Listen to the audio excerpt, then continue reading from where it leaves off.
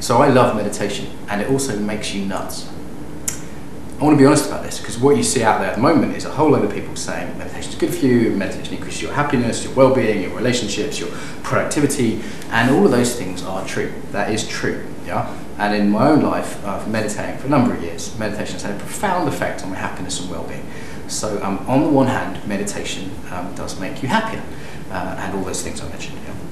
And on the other hand, if you're practicing meditation seriously, you know, not just maybe 10 minutes a day, a couple times a week, if you're meditating say an hour a day, 2 hours a day, you're going on retreats, sooner or later it will cause life-altering psychological problems. So that's really, really honest about this. People say, oh, meditation is great. Yes, it is. And if any spiritual practice pursued with depth, with rigor, will bring your stuff up to the surface. So some of the things I commonly see with meditation, people get very sensitive. Things start annoying them. You know, when I've been on retreat, I'm in London, it's difficult, it's painful. Shinzen Young, a great teacher of meditation, says it's when your sensitivity increases ahead of your equanimity. Everything pisses you off. Yeah? Another thing that can happen is your unconscious material can kind of surface. It's like if you have a pond, the metaphor that sometimes when you have a pond and you let the water level go down, or it becomes calmer, all of a sudden you can see the shopping trolleys and the dead bodies and things like that at the bottom of the lake. Yeah? So this is a metaphor for how unconscious psychological things are surfaced through calming yourself down, and you can start seeing things. Another one, you start seeing your motivations. You go, oh my God, I'm an asshole.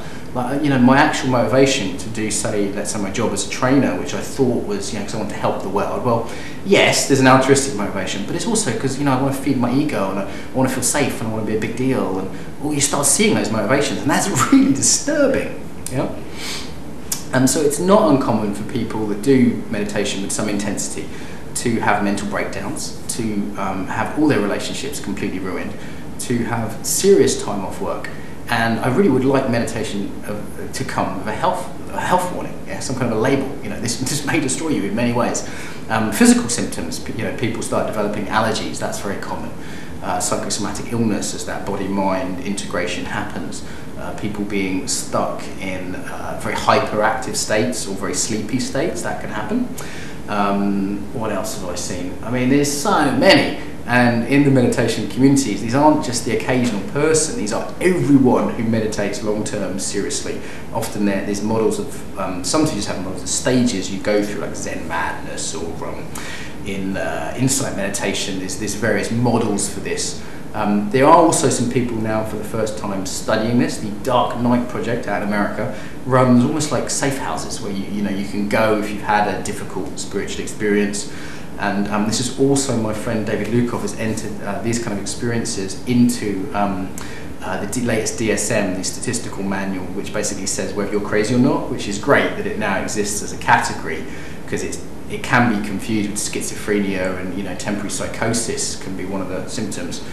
Pretty heavy, right? So rather than diagnosing someone with schizophrenia, they realise they're going through a spiritual crisis, a spiritual emergency. Often with appropriate support, these stages can be entered into in and out relatively painlessly and relatively briefly. I went through a stage where my time perception altered, so I started speaking very quickly. I speak quickly anyway, but even quicker, because everything seemed very slow, yeah, which made me a bit weird. And I was meditating, I think, 3 or 4 hours a day at that point. And you know, a few of my teachers, colleagues, peers in meditation took me aside and said, maybe you need to cut down for now, and recommended a few adjustments to my practice, which is why meditation supervision, having mentors, communities of support, teachers that have been there, is so important with meditation. Otherwise, it's like driving without brakes. You know, it's like not having a safety catch. It's really, really important. So that would be the first thing I'd recommend, is that you are embedded in communities of support and teachers that can spot these things early. One of the dangers maybe of a lot of things being available in the modern world on the internet is that you can kind of enter into what were once secret practices and end up screwing yourself up. So why have I made this video? One, to say if you're going through any of this stuff, be aware of it, and you're not going nuts. It's just, it can be stages you go through.